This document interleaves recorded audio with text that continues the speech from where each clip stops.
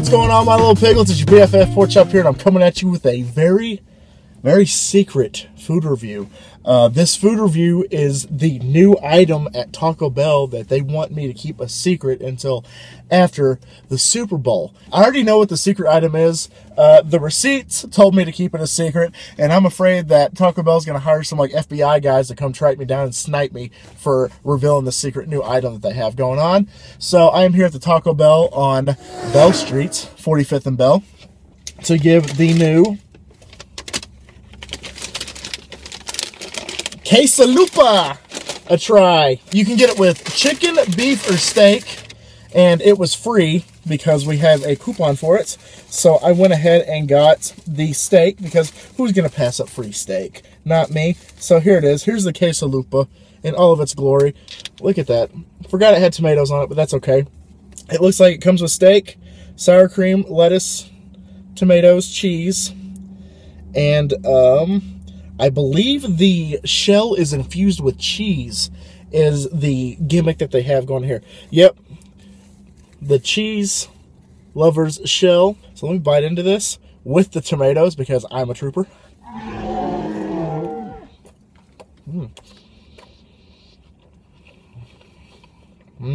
I was expecting yellow cheese.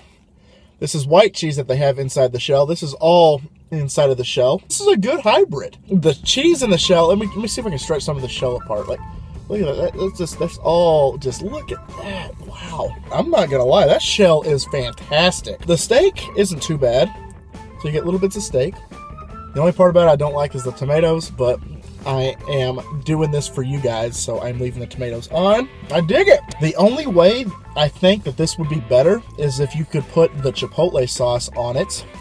Other than that, this is a home run. This is a Hail Mary, if you will, because of the Super Bowl. Okay, so this is about $4 by itself. This is $4. I got two, one for me, one for my abuela, my grandmother. So it's been about, I could have spent about $8, but we only spent $2 because if you get a medium drink, Texas style, you got one of these for free. So let me take one more bite of this just to give you guys an assessment. Hopefully I don't eat the paper. Don't eat the paper. This is not edible. This part's edible. This part is not. I love that cheese shell. That cheese shell is amazing. And finally, this Taco Bell got good sweet tea. Thank you guys so much. Texas style up in here. Okay. So, other than the tomatoes, the only complaint that I would have is if they put it with the chipotle sauce on it, that would have made it the best thing I've had at Taco Bell. I'm not saying a lot because everything that I have is great at Taco Bell. Really great product.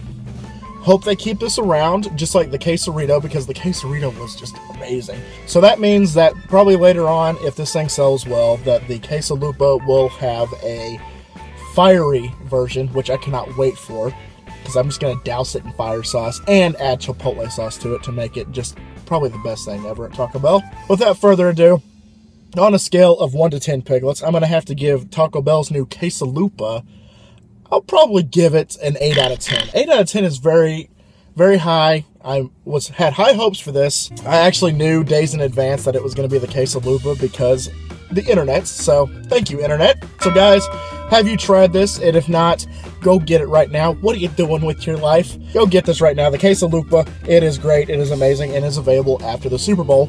Speaking of the Super Bowl, who are you guys rooting for? Just watch my pick'em right here. I think it's going to be right here. Just watch that, and it'll tell you who I'm rooting for. Hit that subscribe button right there to become a piglet to stay in touch with my videos. You can also go like me on Facebook, Vine, Twitter, and Snapchat to become a piglet. And always remember, my little piglets, KollinPorkChop loves y'all the most. So y'all take it easy, guys. And I hope Super Bowl 50 was a good one, because I'm filming this a day in advance, and I hope it doesn't suck. So thank you, guys. Let me know down below. Leave me your recommendations and also questions for a Q&A. Bye, guys.